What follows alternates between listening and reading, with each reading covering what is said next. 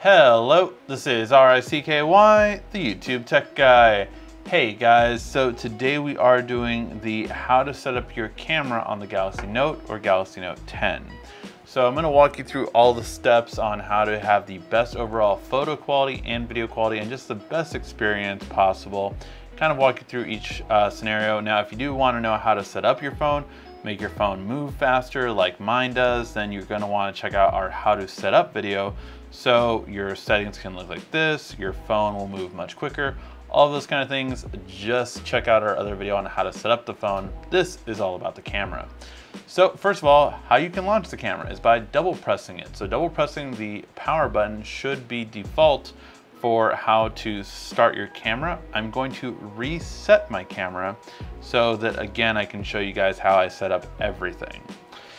So now that it is reset, let's go to the settings. So first of all, we're going to go into settings and go through a lot of things. So screen optimizer, I would have document scan. It's a really great way to actually get text if you want to just scan documents.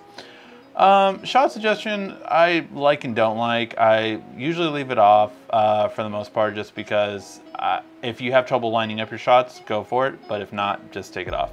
Scan UR codes, definitely a great new feature they put on there. Definitely one I would recommend. Motion photos, I feel still doesn't do as good in low light, but if you do have those kids or pets or things that move really quickly, that's when you want to make sure to turn that on. Hold your phone to either do burst mode or create GIFs. Either one is good. I use create GIFs overall just because I think it's a fun, cool way to do it. But you can, of course, do whichever way you choose, or you can also do different things such as here in save options. So if you are a pro user, I would recommend saving raw copies. If you do go into pro mode, I really don't go into pro mode that much. I like for when I have my mirrorless camera to have pro shots, but I don't really need it when I have my phone. Different ways of shooting. I don't recommend doing this just because really the format is not supported enough yet, so it's still not where it needs to be. I do recommend this one right here though.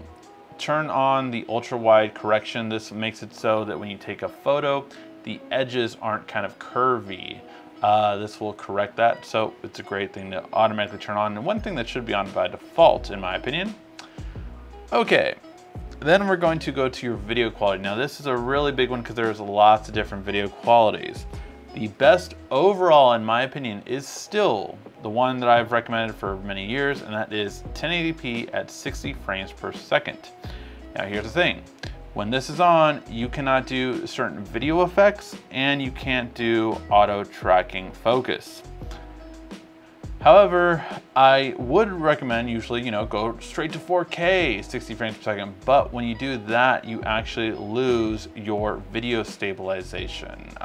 And although you still have the optical image stabilization, the electric one is a lot better, in my opinion, when combined with optical.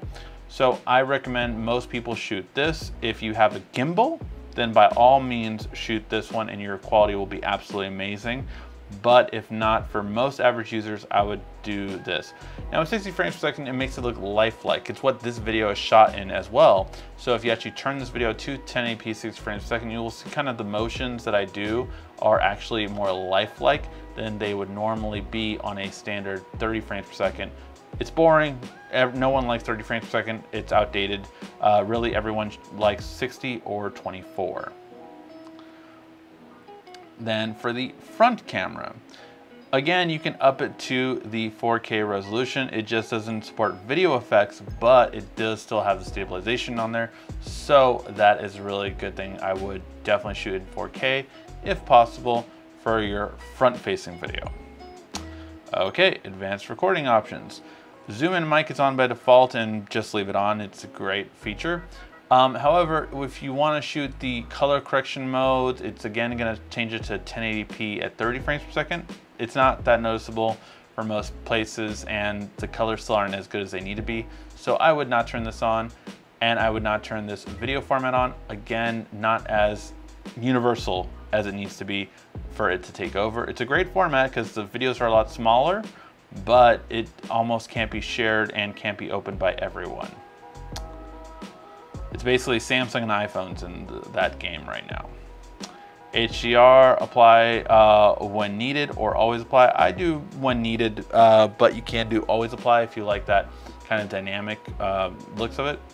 Now, if you did want to shoot 1080p at 30 frames, you can put tracking autofocus. What that does is it will track something when moving. This is only really recommended for sports, but sports looks so much better in 1080p 60 frames.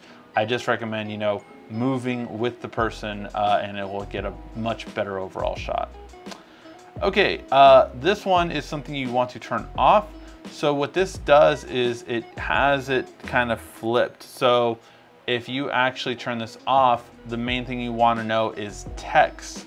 So when you take a selfie and there is text in the shot, it will be proper instead of being flipped. So that's what you want to just know.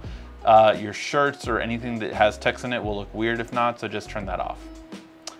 Location tag, I turn that on because I want to know where my photos and videos are taken. If you don't, turn that off though. Camera modes.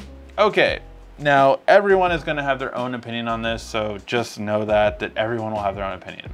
This is what I set up my phone like. Again, feel free to set up which ones you like and which ones you normally use often. So I turn off pro mode. Again, this will be sacrilegious to some people. I turn that off. I don't need it on my phone.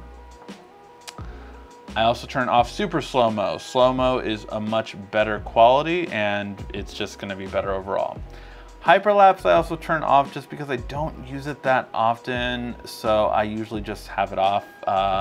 Yeah, if you want it on, then I can just turn it on when needed. But again, my whole thing is I want to declutter this area on the bottom. So I have my photo, my video, my live focus video, which I do use. I use slow motion. Live focus photo, I definitely use that. Panorama, I'm actually going to move to the ends just because I don't really use panorama that much. Same with Instagram, I will actually turn that off. You can have it on, but it's just something you want. Live focus night food are the ones that I use the most often, so those I will keep. And again, that just gets rid of 4 of them so that there's less things on the bottom.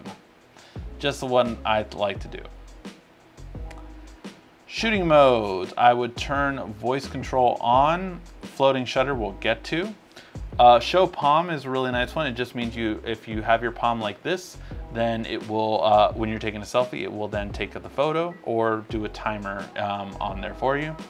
Take picture, photo, and video is the main thing I would recommend your volume rocker do. However, if you feel more comfortable using zoom that way, you can do that.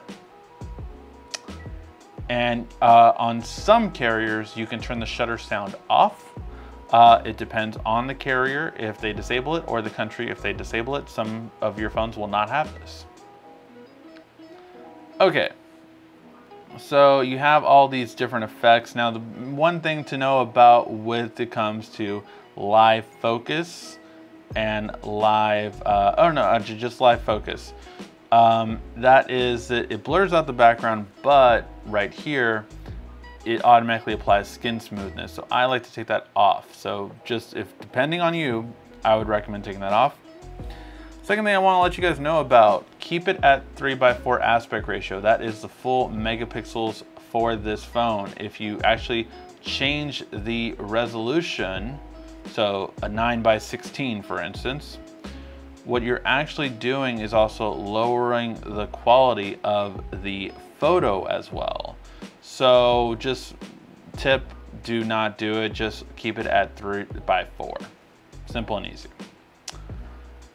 Then when we go to the selfie camera, always have it at wide. I don't know why they even bother doing the single person one because it's not that good. So just keep it at wide. I also recommend just getting your selfies on better quality. Do a 2-second delay. It's just a better timer.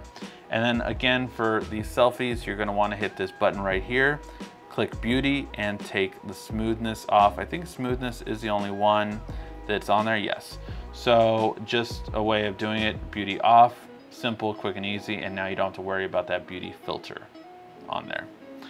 So yeah, those are going to be the main steps to take over for your regular photo taking. Now you do have Bixby Vision, which can just let you do certain things, so I'll just agree to these. And so Bixby Vision, you have a lens feature, you have a translation, you have things like that. So lots of different things you can do when it comes to Bixby Vision. It's up to you if you want it. The main thing I always used it for was QR scanner. That's built into your camera now, so no really need to. And AR emoji, you can create AR emojis of yourself now. So again, feel free to do that if you want to. You can kind of like Bitmoji or I think Apple calls it Animoji. All that stuff is just available if you want to set up your emojis that way. So let's get to the last part. So one really cool thing is the shutter button. You can actually grab it and move it around. So that way, if you want to hold your phone at an angle and take a photo, boom, you can just really quickly do it at a nice angle. Now, that's going to be one thing that comes in really handy when you just want to take it in a specific way. The other thing you want to know about is right here. So first you have your wide shot, your zoom in shot, regular, and ultra wide. So really nice. Now if you want to fine tune it, you can also go like this. And that's how you can quickly get to any specific zoom you want. And as soon as you tap away, you can kind of go there. And another thing you want to know about is how to check your exact measurement. So basically you can actually lower this light bulb right here. And a quick tip, definitely for night shots, I always recommend tapping and lowering because it's just going to be a better looking photo. Trust me, if you do that more often, you'll see better and better results every time. And then you can also hold it all the way down and lock it to that particular thing. So if you have something that's brighter and darker in a shot, put it on the one you want it to focus on and the brightness level you want it to have, and that will lock it.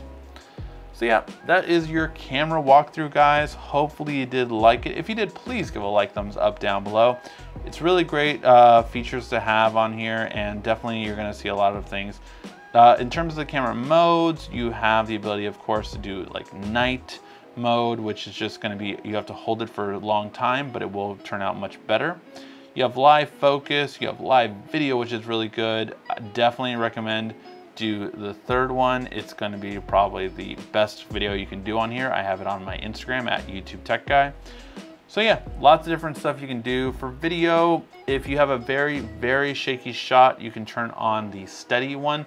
This does put it back to 1080p at 30 frames per second, but it is extremely, extremely steady. So you have that ability. But those are all going to be all the little tidbits other than the main functions. So again, let me know if you guys have any more questions, and make sure to check out our video on how to set up the Galaxy Note 10, as well as how to speed up the phone and save battery life, coming later this week. Thank you guys always for watching. This has been RICKY, the YouTube Tech Guy. Thank you for watching our video. If you liked it, why don't you go ahead and subscribe up there. Make sure you follow us on social media right here. And of course, check out our latest video up there. And right down here, you're going to find the perfect video for you. Or at least that's what YouTube tells me. Thanks again.